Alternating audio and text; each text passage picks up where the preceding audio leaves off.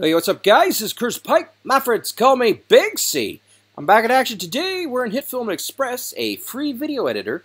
And in this one, I'm going to show you how to add text, animate text inside HitFilm Express for free using free software, free functions. And it's going to look a lot like what Mr.Beast does in his videos. So yeah, how does Mr.Beast get all that production value? Well, I'm going to show you. And again, because we're freedom, we're teaching you how to do this using free tools. So if you're new to YouTube or you're even thinking about getting started on YouTube and you're a little worried about it being too difficult, don't worry, we got you. I'll show you how to do it. Let's go ahead and take a look here in the trimmer. I have a video of Mr.Beast and I'm going to show you his great hide and seek video or whatever the heck it's called, like $1 million hide and seek thing. And let's see what his text looks like. I'm going to hit play and watch. Alright, so he's got some crazy stuff going on where if we go to about the 3-second mark, I'm going to just zoom forward. You're going to see that he's got some text that just sort of pops in. Alright, let's just go ahead and stop it. There we go. Where is it? 3 seconds or so? Okay, so right here, right at the end of this, I'm just hitting this is just the next frame. So right here, you're going to see it come into pop. It's going to pop in. There it is. That is the first frame. So there's the first frame. And you'll see that it's moving in, so it's scaling, it's increasing in size. Next frame, it's a little bigger with a little bit of blur on the side. And then it gets a little bigger, but it's in complete focus. I'm hit the wrong button there. Let's just go back to 100%. But it's in complete focus. And then as I move forward, it then starts to decrease in size. So let's just go scale to fit because that's not quite right. So again, let's take one more look at it, and then we're gonna replicate it very, very close, using, again, free software. So it shoots in, and then it retracts a little bit. This is basically an elastic type effect. It's called an overshoot, really, in the animation world. So this is basic elasticity, basic overshoot. How did you do it? It's very, very easy to do, and I'm going to show you how to do it. And show you that I know what I'm talking about, let's go ahead and just make it a simple example with an ocean background so that it's very visible. Again, this is just to teach the technique. I'm going to click on play, bang, it shoots in, it stops, okay? It does not have the blur on this one, but don't worry about that. I can show you how to do that too. Okay, here we go. I'm going to delete this, and we're going to start from scratch. So I'm going to go ahead, and I've just got some basic footage here. The first step, you want to go to your viewer, go up to the top here, and you're going to want to left-click on this A. It looks like an A. It is an A, but it's a text tool. I'm going to left-click on the text tool. And then I'm going to left click on the canvas and I'm going to write Big C is here. Something silly like that. It doesn't really matter what it says. Okay? Perfect. The next step, I'm going to get this selection tool and then I'm just going to eyeball it and I'm going to center it. So I went and grabbed the text, the little selection tool, and I moved it around. So basically we've got this now. We've got this. It just shoots in and it does nothing. All right, no biggie. Now, here's something I want to show you, and it's very interesting. When you're working with animations inside HitFilm Express, it doesn't have what we call magnets or snapping, so you can't really, like if I'm sliding this around, like in Premiere Pro, you could hold down the Shift key, and then you'll know that it's basically, when I move it forward, it will snap at the beginning, but this one doesn't. So in order to get it right, you got to click on this next frame button, or this previous frame, and then make sure the frame that you've got selected is the first one where the text is showing. If you don't do that, it can get a little messy. So if you're not sure, just hit the previous frame, next frame, there it is. That's the first frame, so we're on our way. Okay, the next step is I'm going to go over here to the text window. Now, there's a good chance that you don't have that showing, and I'll show you what I'm talking about. If you're on media, which you probably are, and this panel isn't expanded, you want to go ahead and select this line here and expand the panel until you see the text option. So there's the text window. I'm going to left click on it. Presto. Okay, good stuff. The first thing I want to get you to do is I want you to go ahead and slide down to the bottom, and then you're going to see that right now you're on left alignment. Go ahead and click center alignment. It's going to shoot it off to the left there and make it a little weird.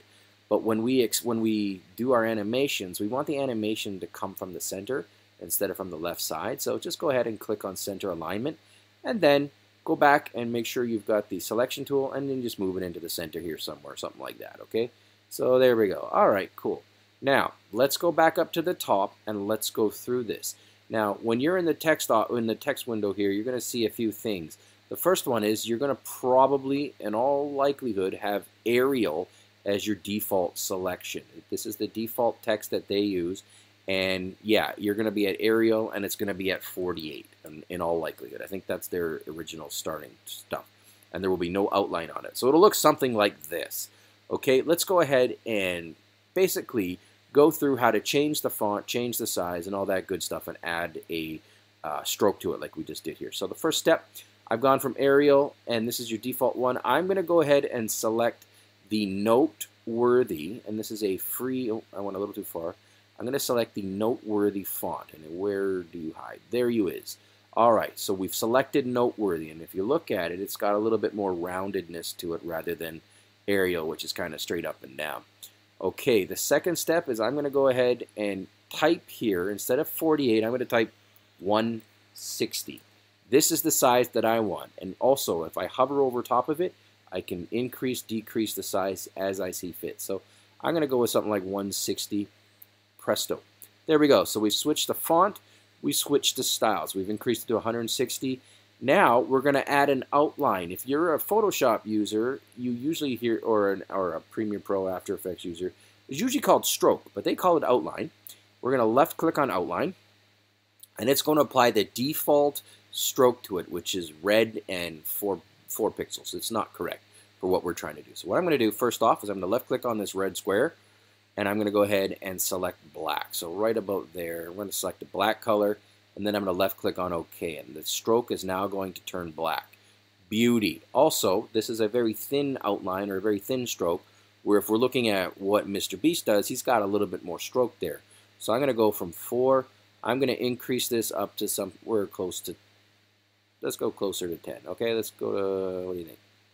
Want to go there? Let's go to 10, okay? Now, you're looking at what he's got, what we've got. We're very similar, but we're not quite there. Our font is a little different than his. And that's deliberate. A, he uses his own unique font, I'm sure. And B, we don't want to exactly copy him. We just want to learn the technique. If you want to change the font, go nuts, change the font. So we've added an outline or a stroke. You will notice that it's on overfill. That's the one we want.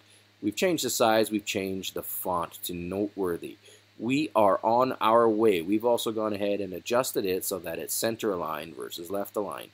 Okay, guys. Let's keep rolling. The next step is I'm going to go over here to the controls panel, and I'm going to go ahead and do that overshoot animation, just like he did here. And we're going to start with the overshoot, which is basically the bounce in. The text is going to bounce in and out. And the way you do that is you do what's called a scale. So we're going to go ahead and make a scale animation. So what I got to do next is I'm going to left click on this little circle by scale. And when you do that, you're going to see it goes red here, and this allows us to go ahead and change the scale. So when we start, you'll notice in this video here on the left side, it started, like I showed you, it started small, right? And it grew in size, and then it snapped back, just like that. So let's go ahead and do that in our example. So I've left click on scale, it's red. I'm going to start it at about 76%, so it's small. Okay, again, making sure that this playhead is on the very first frame of your text. You don't want to start it over here or over there. It'll make a mess of things. So we're on the first one.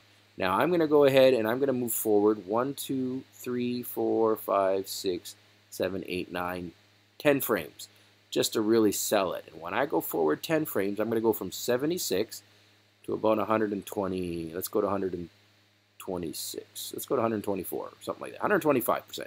Okay, so this is bigger than we want it to be. So what we've got smaller, and then at this 10th frame, it's bigger, and then I'm going to move forward another 10 more frames, 4, 5, 6, 7, 8, 9, 10. And if you're not sure how I'm doing it, it's next frame and previous frame. We just move one frame at a time. And then on this one, I'm going to go back to 100%. So I'm just going to type it in instead of doing it that way. So it's going back to 100%. Now, let's take a look at what we got here. I'm going to go over to the beginning. I'm going to hit this play button. It shoots in and it shoots back. That is an overshoot. That's kind of like what they did here inside with this Mr. Beast video. Okay, guys, you should be following along good with me here. And again, you can always just slow this video down and go through it step by step. And leave a comment or question if you're trying to do this and you're struggling with any parts, because I will help you. Personally, I will respond to every comment. Okay, so we've gone ahead and added in an overshoot, kind of like how mr.beast does it. But you'll notice one more thing from mr.beast. He also has a blur effect. So if we go at the beginning of when that shoots in, right here, next one is the start. You'll see here that there's a bit of a blur on it, right? This is not, the center is not blurred, and the outsides are blurred. So how do we do this? We're now going to go from controls over to effects. And when we go over to effects, you're going to see a whole bunch of things. And this HitFilm Express has a lot of great effects. I'm going to click on the one that says blurs, because Captain Obvious needs to check in every once in a while. And then I'm going to select the one called blur. How original is that? I know. I'm going to left click on it, and then I'm going to drag and drop it onto the text. Right there. Boom. Now, it starts blurred, and this is not something that we want. So, again, I dragged and drop it. I'm going to go from transform. I'm going to close transform, and I'm going to drop down, and I'm going to go to the effects, again under the controls panel. And you're going to see that the red box with a check mark in it for blur is selected. Okay, good. This means we're on our way. What you want to do now, and this is really quite simple, is you want to left click on this radius. Now, when you do that, we're going to go ahead and just adjust the blur and only the blur. So at the beginning, it has a edge blur, but it doesn't have it in the middle. So what I'm going to do is I'm just going to decrease the size of this considerably. So I'm going to go to about, oh boy, this is going really quickly. So I'm just going to slide it up to about, let's go to about 2. What do you think? This is going a bit too quickly. So we're going to go to a 4, okay? So we've selected radius and we've blurred it to 4. And this again is on the first one. Now I'm going to move forward 1, 2, 3, 4, 5, and then I'm going to basically drop it down to 0. So this is a very subtle blur, and it's not an exact replica of what they've done with for mr.beast, but it's similar. So what happens is, you'll see here, if we go really, really tight, you'll see here that when we move up, it's blurred, and as we go in, it shoots, and then it goes fully unblurred, and it's a very subtle effect, but it's kind of, we could probably blur it a little more. Let's just hit play and see what happens. Blurred, in it comes, it shoots back, and it's going through RAM, so it's not exactly perfect. But as you can see here, it starts blurry, and if we really want to, we can maybe blur it a little more. So if where's the first one? This is the first frame, so instead of having it at 4, we can go like all the way to like, I don't know, 7 or 8. This is really blurry. Let's go to 6, okay? This is really blurry because it's not perfect. So we've got a 6, and then we move forward 1, 2, 3, 4, 5. It goes to 0. So there we go, guys. That's how you do it. So there it blurs, it shoots in, and that's it. And now if you want to render it, you just go up here, you go to export to file, and then let's see what we got. It'll just open up, and we'll just call this mr.beast blur. Oops. Blur text. And then you would hit save, and then you just export this bad boy. Just like that. You'll see it's already starting. So guys, I know that was a long-winded explanation, but this is how you add text for free to your videos, similar to what mr.beast does, and all of this done for free using free software, free tools. That's it, guys. Thanks for watching this tutorial. Ton more stuff coming up. Stay tuned. Be back soon.